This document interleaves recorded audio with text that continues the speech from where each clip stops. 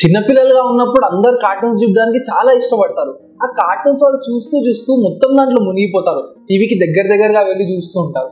Parents ఏమో చూసి చాలా ఇబ్బంది పడుతుంటారు, చాలా వరి అవుతుంటారు. వీళ్ళ కళ్ళు ఏమవుతాయి, పాడవుతాయి అని చెప్పి పిల్లల్ని భయపెడతారు కూడా, నువ్వు ఇలా వేస్తే నీకు కళ్ళద్దాలు వస్తాయని చెప్పి. కానీ నిజంగానే టీవీకి దగ్గర కూర్చుంటే మన కళ్ళకి ప్రమాదకరమా? టీవీ దగ్గర కూర్చోవడం వల్ల మనకి ఏం ప్రాబ్లమ్స్ వస్తాయి? ఒక టీవీ స్క్రీన్ నుంచి మనం ఎంత దూరంగా కూర్చోవాలి?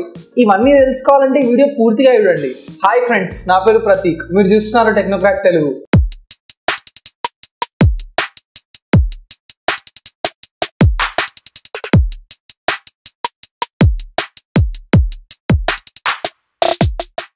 ఒక టీవీని దగ్గర నుంచి చూస్తే మన కళ్ళు పాడవుతాయని పాపులర్ గా జనాలు అందరిలో బిలీఫ్ 1960లో ఫస్ట్ టైం వచ్చింది.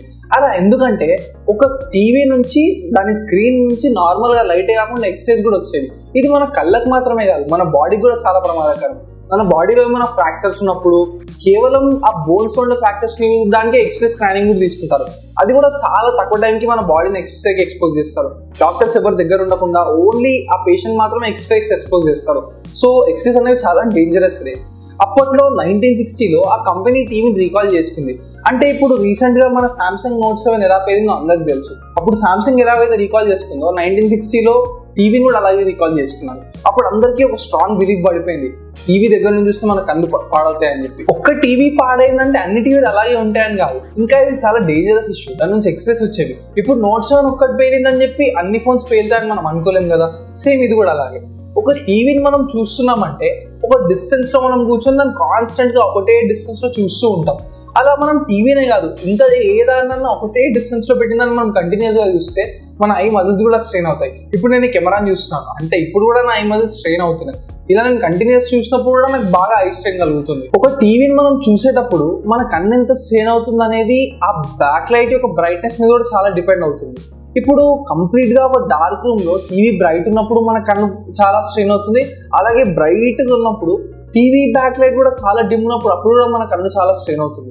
సో బ్రైట్నెస్ ఎప్పుడు కూడా మన చుట్టూ ఉండే లైటింగ్, మన చుట్టూ ఉండే ఎన్విరాన్మెంట్ బట్టే మనం ఎప్పుడు కూడా మన టీవీ బ్రైట్నెస్ సెట్ చేసుకోవాలి. మీరు ఒక ఫ్లాట్ ప్యానల్ టీవీ చూస్తున్నప్పుడు ఒకవేళ డైరెక్ట్ గా మీ వెనకాల ఒక లైట్ సోర్స్ అంటే ఒక విండో ఓపెన్ అయ్యి ఉండి దానికి కర్టెన్స్ వేసుకున్నా కూడా అది ఒక లైట్ సోర్స్ లా పనిచేస్తుంది. మీ టీవీ స్క్రీన్ పైన గ్లాస్ ఉంటుంది, అది చుట్టూ ఉండే లైట్ ని రిఫ్లెక్ట్ చేస్తుంది. ఇప్పుడు మీరు మీ టీవీని చూసేటప్పుడు దాని బ్రైట్నెస్ ఎక్కువ ఉన్నా అలా కూడా మీకు స్ట్రెయిన్ అవుతుంది. మీరు బ్రైట్నెస్ ఎక్కువ ఉంటే చూసినా కూడా ఈ గ్లాస్ ఏం చేస్తుందంటే వెనకాల ఉండే లైట్ ని రిఫ్లెక్ట్ చేస్తుంది. అప్పుడు మీరు టీవీని చూసేటప్పుడు ఈ రిఫ్లెక్షన్ ని చూడాలా లేకపోతే దాని వెనకాల ఉండే ఇమేజ్ మీద ఫోకస్ చేయాలా మీ కంటికి అర్థం కాదు. అది మీ కన్ను స్ట్రెయిన్ చేయడం మాత్రమే కాదు, మీకు కూడా చూసినప్పుడు చాలా చిరాకు అనిపిస్తుంది. నేను ఇంతకు ముందు మీకు చెప్పిన సిచ్యువేషన్ లో అంటే ఎన్విరాన్మెంట్ తగ్గట్టు మన స్క్రీన్ బ్రైట్నెస్ లేకపోతే, అంటే డార్క్ రూమ్ లో చాలా ఎక్కువ బ్రైట్నెస్ ఉన్నా లేకపోతే బ్రైట్ రూమ్ లో ఒక తక్కువ బ్రైట్నెస్ పెట్టుకుని మనం టీవీ చూస్తున్నా మనకు ఐ స్ట్రెయిన్ కలుగుతుంది.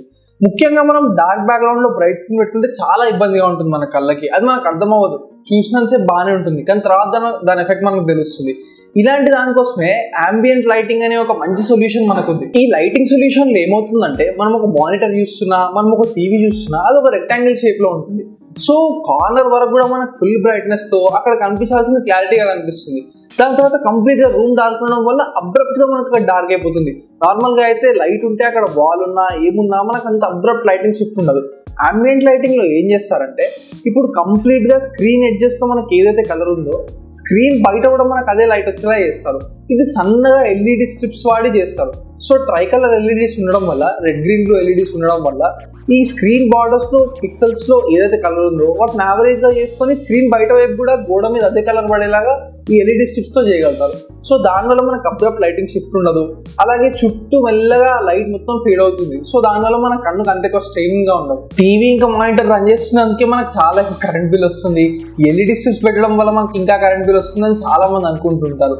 మీరు ఒక 60 ఇంచ్ టీవీకి కూడా మొత్తం ఈ ఎల్ఈడి స్ట్రిప్స్ పెట్టినా కూడా మీకు మాక్సిమం ఒక 1 వాట్ 2 వాట్ మాత్రమే ఉంటుంది. అంటే మీరు ఒక 1000 hours పాటు కంటిన్యూస్ గా ఎల్ఈడీస్ ఆన్ చేస్తే అప్పుడు మీకు అయ్యే ఛార్జెస్ 4 రూపీస్. సో చాలా మంది పెట్టిన ప్రతిదానికి చాలా ఎక్కువ కరెంట్ బిల్ వస్తుంది అనుకుంటారు, కానీ అలా ఉండదు. అది వాటేజ్ మీద డిపెండ్ అవుతుంది.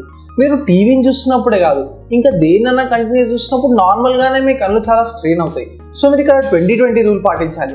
అంటే ఏంటంటే మీరు కంటిన్యూస్ గా దేన్నైనా ఒక 20 minutes పాటు చూస్తున్నారంటే ఒక 20 seconds అక్కడ కాకుండా ఇంకెక్కడైనా ఫోకస్ చేస్తే మీరు మళ్ళీ మీ కన్ను స్ట్రెయిన్ కాకుండా చూసుకోవచ్చు.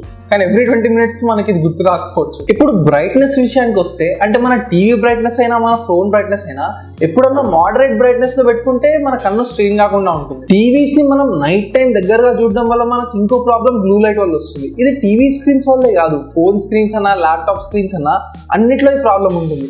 బ్లూ లైట్ అనేది ఏం చేస్తుందంటే మన కంటికి మన బ్రెయిన్కి రెండింటికి కూడా ఇది ఇంకా మార్నింగే అన్న సెన్సేషన్ క్రియేట్ చేస్తుంది.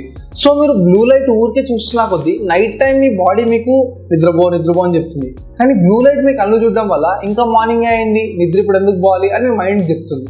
సో దీనివల్ల బ్లూ లైట్ చూడడం వల్ల మీకు నిద్ర తెప్పించే హార్మోన్స్ అన్ని రిలీజ్ కాకుండా ఉంటాయి. నైట్ టైం ఎప్పుడన్నా వార్మ్ లైట్ మీరు చూస్తున్నప్పుడు మీకు ప్రశాంతంగా నిద్రపడుతుంది. సో టీవీస్లో కూడా ఇప్పుడు మనకి బ్లూ లైట్ ఫిల్టర్స్ వస్తున్నాయి, బ్లూ లైట్ ఫిల్టర్ యాప్స్ వస్తున్నాయి. ల్యాప్టాప్స్లో ఇంకా మొబైల్ ఫోన్స్లో అయితే ఈ యాప్స్ ఎప్పటి నుంచో ఉన్నాయి.